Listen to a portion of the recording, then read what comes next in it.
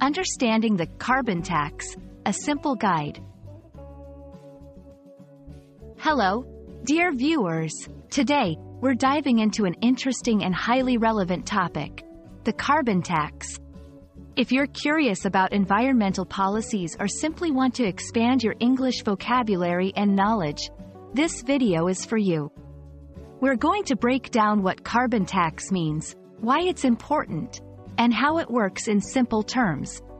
So, let's get started. A carbon tax is a fee imposed on the burning of carbon-based fuels like coal, oil, and gas. The idea is straightforward. By putting a price on carbon emissions, a carbon tax aims to reduce greenhouse gas emissions responsible for climate change. It's an economic tool designed to encourage businesses and consumers to choose cleaner energy sources and promote investment in renewable energy and energy efficiency.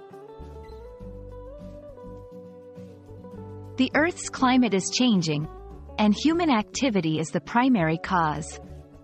The burning of fossil fuels is a major contributor to greenhouse gas emissions, which trap heat in the atmosphere and lead to global warming. By implementing a carbon tax, governments can incentivize the reduction of carbon emissions, help mitigate climate change, and steer economies towards sustainable growth. When a government imposes a carbon tax, it sets a price per ton of carbon dioxide, CO2, emitted.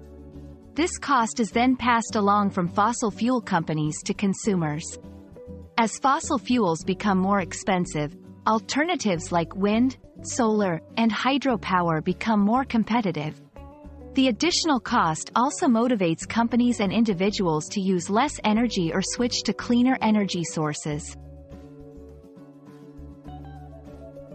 Economists often argue that a carbon tax is one of the most efficient ways to reduce emissions. It can lead to significant environmental benefits while also driving innovation in technology. However, it can also raise the cost of everyday goods and services, a concern that needs to be addressed through proper policy design, such as rebates or tax cuts elsewhere. It's worth noting that a carbon tax is just one approach to reducing emissions. Others include cap-and-trade systems, regulations, and subsidies for green technologies. Each has its pros and cons, but a carbon tax is often favored for its simplicity and direct economic incentive to reduce carbon footprints. We hope this video has shed some light on what a carbon tax is and why it's a topic of global importance. As the world seeks solutions to the climate crisis, understanding such concepts becomes crucial for everyone. Thank you for watching, and we look forward to bringing you more informative videos. Keep learning, and take care.